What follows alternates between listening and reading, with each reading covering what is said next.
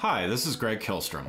Welcome to Season 3 of The Agile World, where we discuss customer and employee experience, organizational and workforce transformation, and how business can adapt and continually improve in an agile age. The Agile World podcast is brought to you by TEKsystems, an industry leader in full-stack technology services, talent services, and real-world application. For more information, go to teksystems.com.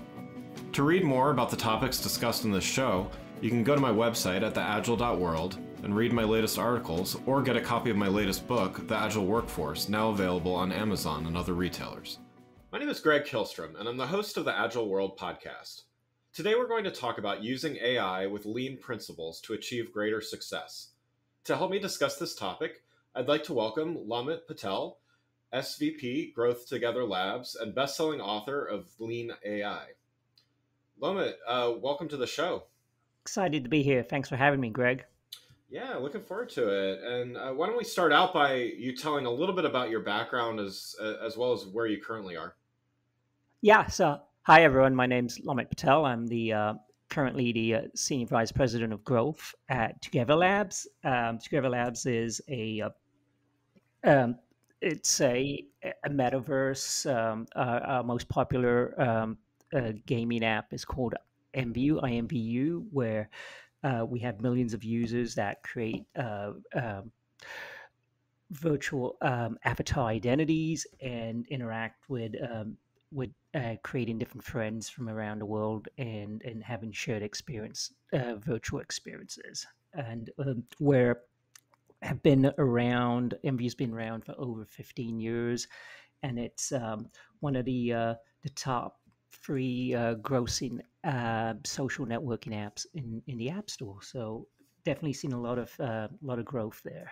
And I've been with that company for over 5 years. And prior to that, I've worked with a number of different startups for the last 20 years. And my role has always been around joining startups to really help figure out how we can grow the business primarily in the area of growing users and revenue. So it's all around user acquisition, retention, and monetization efforts. So let's get started here talking about AI and lean principles and things like that. So for those listening who may not be 100% sure what we mean by the term lean, can you explain what that means as well as how it might differ from agile or other maybe terms that are used interchangeably in some cases?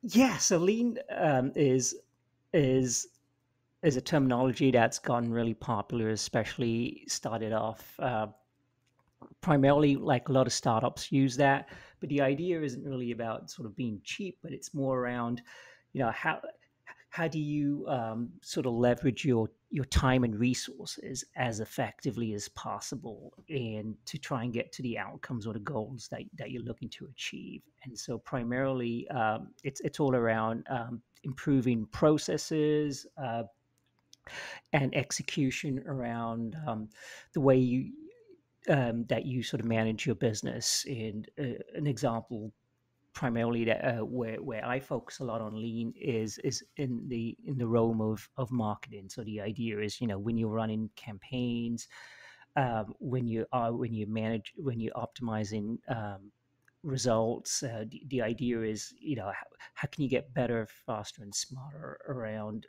either leveraging technology or leveraging people as well as possible to try and get to the outcomes of helping the business grow as efficiently as possible. What helped you make the connection between artificial intelligence and lean? Yeah, so for me, I've been a big proponent on looking into artificial intelligence for the past like 5, 6 years. The reality is artificial intelligence has been integrated into a lot of different businesses and processes. And, a lot of people may not realize it. I know it's spoken about more openly now, but a lot of these companies that, especially in marketing, where people are spending advertising dollars with like Google and Facebook, a lot of their platforms integrate AI in some way, shape, or fashion, because the idea there is to really help them to sort of leverage all of this data that they have on their users to really help advertisers to get better at being able to target the right users with the right message at the right time to really achieve the results that they're looking to get in terms of the how they define success. And so for me, fortunately here at Together Labs, one of the things that we were able to kind of do early on was to sort of figure out, how can we sort of build or leverage a system of AI that could kind of sit between us and the way that we're sort of managing all of our paid user acquisition budget with all of these different partners that have some form of AI that's built into their systems, which for the most part is self-serving because it kind of works for their benefit. And we want to try and sort of build a system that could kind of holistically look at how we could optimize our budget as efficiently as possible. And so the connection for us in using AI was all was initially the use case around how can we optimize our marketing budget as efficiently as possible to acquire users, to retain users, and to figure out the best way to monetize those users. That's great. And you hinted on some of this and already, but for other teams that are integrating AI and lean principles, you mentioned some of the marketing metrics, maybe, but what type of metrics and KPIs are most helpful to determine if the integration is successful? That's a really good question, and that can differ for different businesses. But generally, what we have found in terms of success metrics, and I think this would probably apply to most marketing teams, especially when you're like spending money on acquiring customers. Some of the key metrics that we look at, one is really the cost to acquire a customer. How much does it cost to actually uh, acquire a user? What is the return on ad spend? So, how much money are you spending versus how much revenue are you generating from those efforts? Another one is if, for example, you're not initially getting a paying customer, then you can kind of look at what's the CPA, which is the cost per action. The action could be whether you're trying to drive a download or drive a registration or lead, depending on the type of business. And then the other one that we look at, and I think especially companies that spend a lot of money on acquiring customers, is really kind of the payback period. So for example, if you're spending $100,000 a month, how long does it take for you to recoup that money back once you bring paying customers in? And so for the most part, those tend to be kind of the key metrics that I've found, that a lot of like especially performance marketing teams look at when they're sort of evaluating the success of different AI platforms. Just to follow up on that a little bit, what do you get any objections other than maybe a cost, a budget type objection? Do you get any objections from team members when you start talking about introducing AI or even lean principles? But I mean, introducing AI into the mix, or what are some of the I guess barriers that you need to overcome in those cases? Yeah, there's always so what I would say with anything new, that there's always misinformation out there that Yeah. people hear about when it comes to artificial intelligence, but generally it's in the realm of either it's like too pricey or too expensive, or the other realm is really how's this going to really impact my personal situation in terms of like my job. Yeah. And so what I found is educating users is real. Yeah, not just by users, what I mean is internally, educating different team members and really sort of trying to sort of build internal consensus around this is really important, because ultimately for any artificial intelligence, any way, shape, or form that you want to implement that, it really comes down to having, people really believe in that, right? So it's important to try and get the people on board, as well as try to make sure that you have the right setup and the integrations put in place. And a big part of that is working with your data team to ensure that you have the right data being integrated into these different platforms so that they're able to leverage that data to surface insights and take actions on it. But um, but to answer your question, generally what I've found is, in terms of best practice, don't try to come up with recommendations of something that could be really complicated for companies to really understand. And so in the examples that I've used at companies which have been really successful, especially in the domain of marketing, it's all around the budget, because everybody has a marketing budget, and ultimately, whether you're a CEO or a head of marketing, or even a marketing manager, you're kind of held in some way, shape, or form to try and spend that money as diligently as possible. And so using that as the simple use case to try and introduce artificial intelligence, I've always found that it's generally been able to get a lot more consensus around that.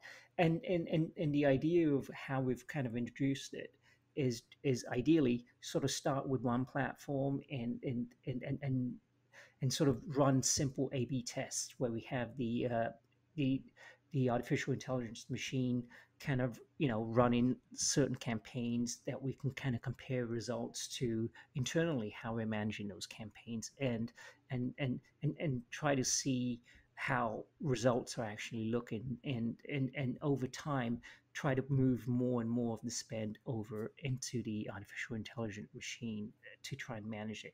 Once you're able to see success and the results are able to hold up. And so generally that, I would say, in terms of the time frame, once you start running those sort of um,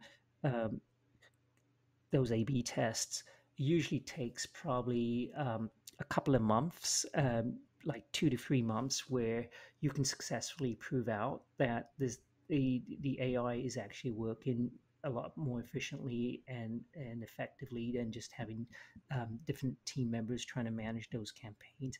And then once you start moving more things over to AI, then the question that comes up is, how do you evolve the roles and the responsibilities of the different team members so that instead of them doing a lot of spending a lot more time on the manual tasks and processes, their role evolves, and you can provide more training where it's more around supporting the AI machine to ensure it's getting the right inputs and the right oversight, so that it's really augmenting the team versus becoming a decision of the machine versus the team. So it's more of a how the team and the machine can work well together.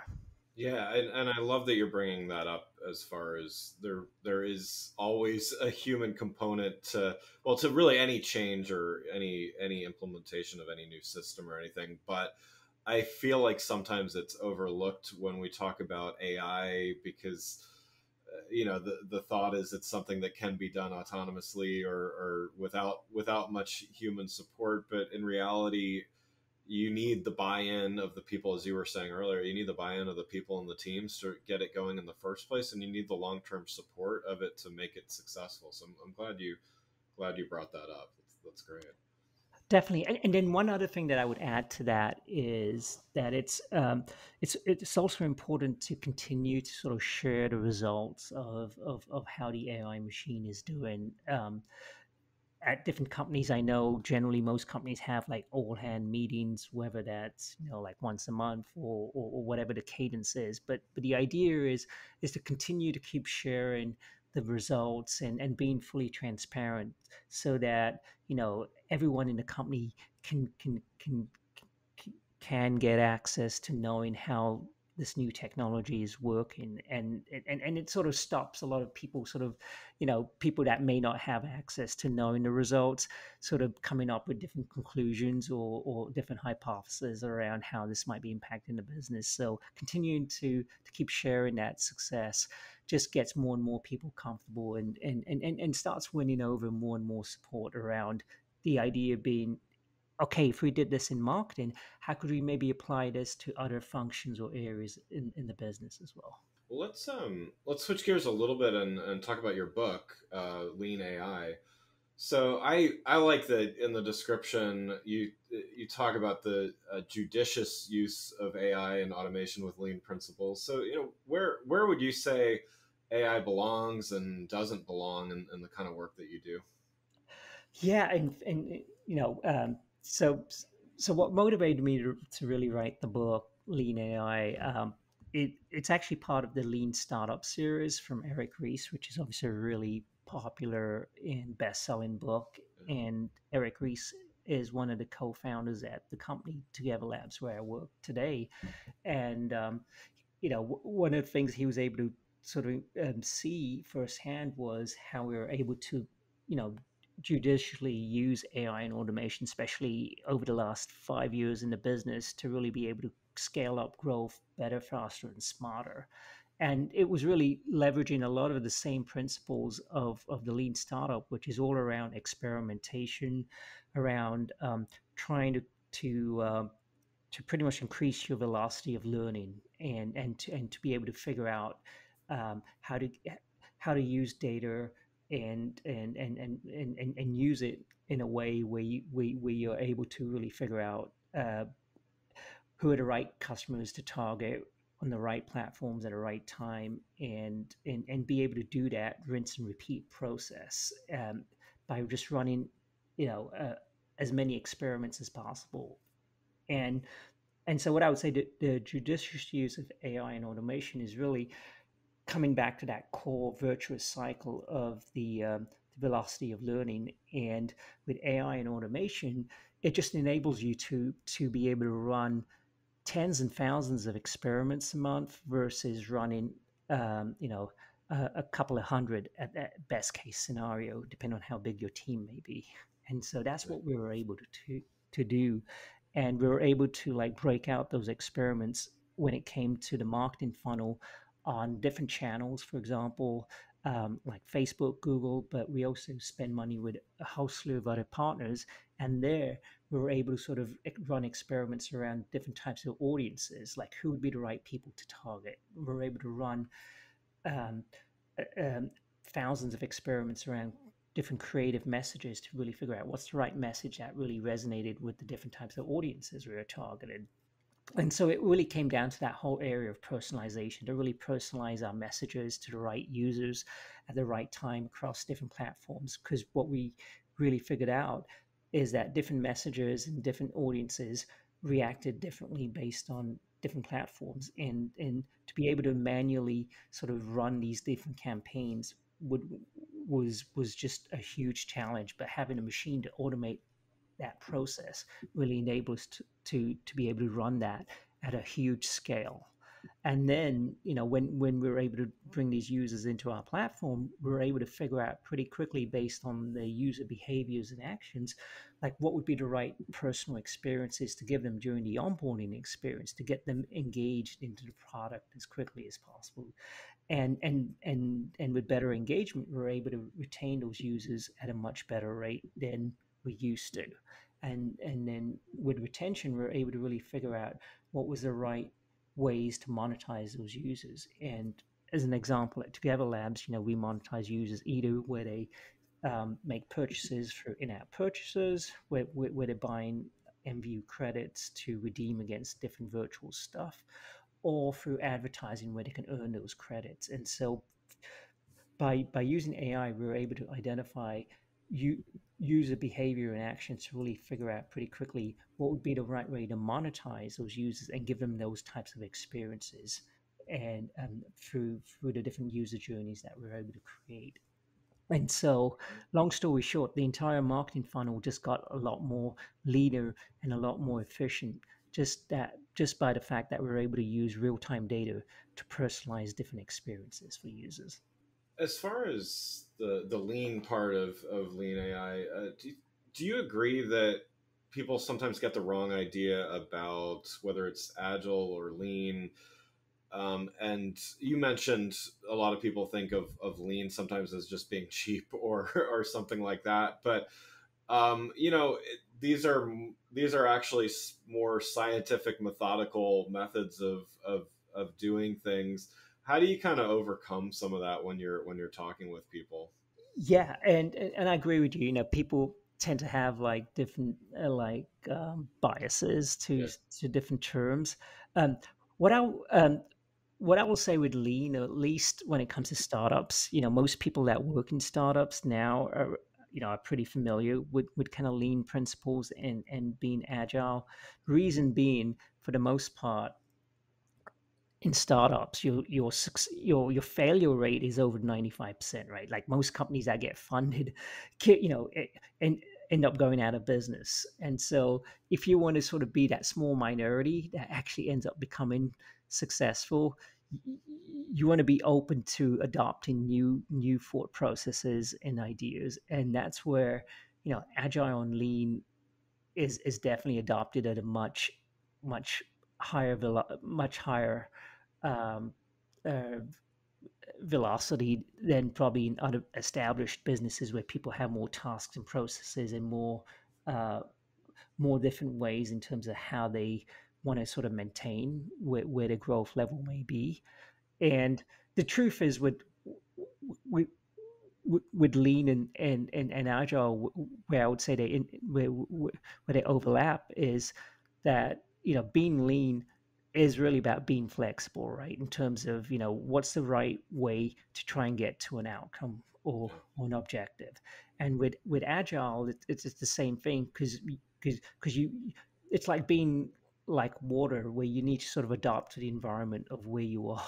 yeah, and yeah. and and what I've found is, a, a lot of those, at least with both those principles, and I've worked at a number of different startups, it's been ingrained into our sort of thought process and mindset right from the start when you join these companies that, it's not about, you know, uh, trying to be too rigid because there's another word that comes into startups a lot, which is pivot, right? Yeah, Like right, if right. something isn't I've working, heard you that need one before. Yeah, that's right. Then you got to be able to like adopt, and that's where agile is really important because pivot kind of uh, connects with being agile. So yeah. the truth is if you truly believe in the data, then you kind of use that as your guide to really help you to figure out if you want to how agile you need to be and where you need to pivot to try and figure things out. One last question before we wrap up here. I always, as a fellow author, I always like to ask about the process of writing a book, and what can you share about the process of writing, and did it help you to look at the subject matter differently? Did you learn anything new through the process, or what would you do maybe differently if you work on a new book? Just would love some thoughts from. Yeah, so what I would say is writing a book is definitely you know a, a unique experience for me. A big part of writing a book was really just being disciplined in terms of trying to figure out in the day, like how much time I was going to allocate to writing that, and making sure that I was blocking that time out in my calendar. Which for me, for the most part, I was writing, a big part of the book in the evenings, so between like 10 p.m. and 3 a.m. So I kind of, started cutting back on sleep to sacrifice for writing the book. But I think, just creating a predictable environment where you would want to write and a predictable timeline, so that it becomes kind of a habit. I think that was important for me. But in terms of the subject matter, um, the other thing that it, you know, for for me, because I speak a lot at conferences, so I was able to socialize the idea around what I was writing about and be able to get real time feedback because I was talking a lot about this content at conferences, and that really helped me to really understand just just how much value there really was for people to really learn about this content and how little of it was being adopted at that time because a lot of the big successful companies that people know about like Uber and Netflix and Amazon. I mean, these companies are adopting this every day, but Yeah. but but the majority of companies at least at that time frame, were not adopting it to that same level. And so, it was kind of exciting to know that that there definitely was a lot of demand for people to learn about this type of content. And then the other thing that I found, in terms of writing a book, I love. I started writing. I used to love writing before, and obviously, I hadn't written for a while, but I started writing a lot of articles around this subject and white papers, and that really got me back into the habit of writing again, Yeah. and just putting articles out there, and as especially nowadays, like when you post things on like social media like LinkedIn or different like blogging platforms, you get a lot of feedback, and that really helped sort of the help shape the content for the book in terms of like what would be the right content, the right articles, sort of help sort of build the different chapters that I was ended up going into the book.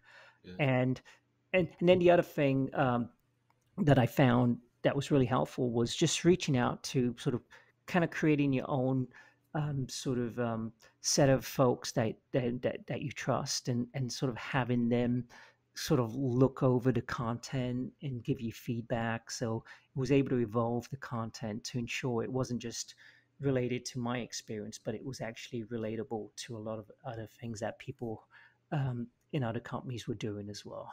And so from that standpoint, it really helped sort of validate the idea by looking at it broader than just kind of through my lens, and getting perspectives from other people I like during that. writing. Yeah, no, I love hearing that, and I think I've done some of that after after doing a couple books. I like, it's almost like an agile approach to writing a book, because you're kind of workshopping some ideas and evolving, and that's great that you're getting feedback from all kinds of different sources, and making something. It's almost focus group tested, but in the real world. So I love that way of thinking. Yeah, and you're right. It really is an agile process, because the truth is, at least you know before you start a book, you want to come up with kind of like a book plan, so to speak, kind of like a business plan where you sort of outline different chapters, and put high level bullets in terms of what you would want to write about in different chapters. But but once you start writing the book, at least for me, what I realized was, whatever I had for chapters like 1 to 12 or whatever, initially my idea was I was going to do chapter 1, then I was going to do chapter 2, but once I started writing the book, what I realized was that you don't necessarily need to be sequential in terms of how Right. you approach it. And so I Agreed. started, depending on what was going on at that time, in you know in my life at work, there were certain areas of the book that I was more excited about writing about. So, that's the other thing, being agile, and sort of, doing what works well for you versus trying to do it traditionally and sequentially. So I wrote, the chapters in different orders at the end of the day. Yeah. And another thing that I used for me, uh, at the time, I was commuting to work, and my commute it's a pretty long commute. It took me like 2 hours based on traffic here in Silicon Valley to get to work each way. So I was Yeah. spending roughly around 4 hours a day in the car. And so what I started doing in the car was was brainstorming ideas around the different chapters that I was going to write about, um, that Yeah. that day, and I would just record in a lot of those ideas, so that when I would get home at the end of the day, I would just transcribe a lot of the audio into text. So at least I had something to work with That's that great. evening. It's helpful to know. I haven't done the audio transcribing thing, but I definitely I've written things way out of order, just based on, similar to what you're describing. It just, sometimes you just feel inspired to talk about a subject, or something's going on that day. So it's good to know I'm not alone. For sure. Well, Lamet, thanks so much for joining the show. For those listening, what's the best way for them to keep up with you and what you're doing? Yeah, best way to keep up with me. I would say I'm very active on LinkedIn. So, anybody who wants to reach out to me on LinkedIn, I'm happy to connect. I'm always putting a lot of good content out on there around startups, lean principles, AI, leadership. So basically, you can connect with me. It's basically my name, Lomit, Lomit Patel, Patel. I also have a blog where I put a lot of content, and that's pretty much my name too. So it's lomitpatel.com. So, connect with me on my blog or on LinkedIn or on Twitter as well. And that's the best way to keep in touch. And anybody has any questions, always feel free to reach out. I'm happy to provide any help or insights if anybody has any questions where I can help. Wonderful. Well, again, I'd like to thank Lomit Patel, SVP of Growth at Together Labs and best-selling author of Lean AI, for joining the show. Thanks for listening to The Agile World with Greg Kihlstrom. See you next week. Thanks again for listening to the Agile World podcast, brought to you by Tech Systems. I'm your host, Greg Kihlstrom. If you enjoyed the show, please take a minute to subscribe on your podcast channel of choice and leave us a rating so that others can find the show more easily. You can learn more and get a copy of my latest book, The Agile Workforce, from my website at theagile.world.